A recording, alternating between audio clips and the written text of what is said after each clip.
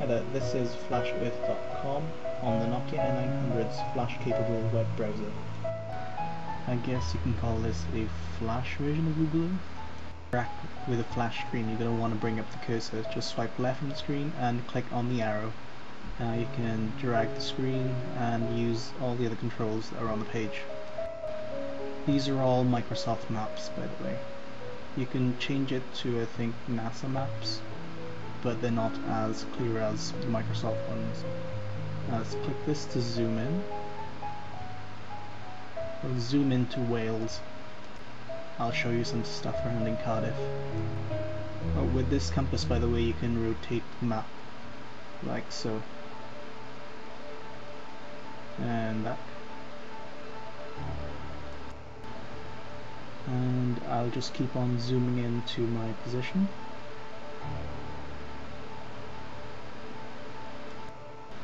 Now you can actually search for locations using Flash Earth. I'm going to search for a postcode in the centre of Cardiff. Let's see, F10.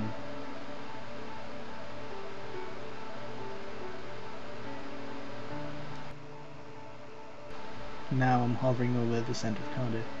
You can see this little square here. This is the Millennium Stadium. We'll zoom in.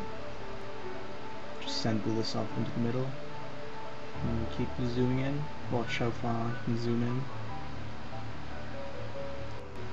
Now this is the kind of satellite detail I'd love to see in Obi Maps. Just watch, we'll keep on zooming in even further. And further. See the lines on the pitch. I'll just scroll up and check out the cars parked outside.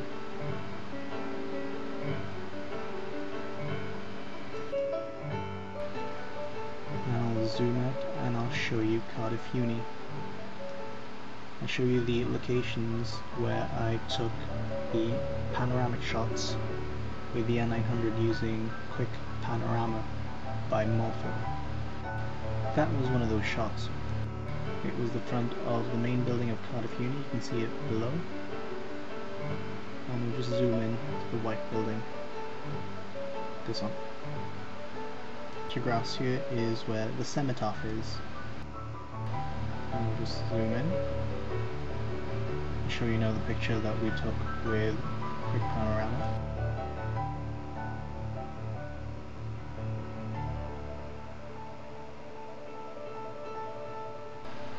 Now you don't need a stylus to navigate Flash Earth. The only reason I'm using a stylus is because my finger would just block your view. So I just set the stylus to one side. It's probably even easier just to use your finger. But you can see my finger kind of blocks a lot of the page. There's a lot more things you can do with Flash Earth. I just haven't shown them in this video. There's even links to a planetarium and some other stuff. But you should go check it out yourself on flashearth.com. Being able to use Flash Earth in the Nokia N900's browser just goes to show how great it is for a flash-capable desktop-like browser on the go. No need to wait for someone to make a standalone application. This all works within N900's web browser. Thanks for watching. That was Flash Earth on the N900.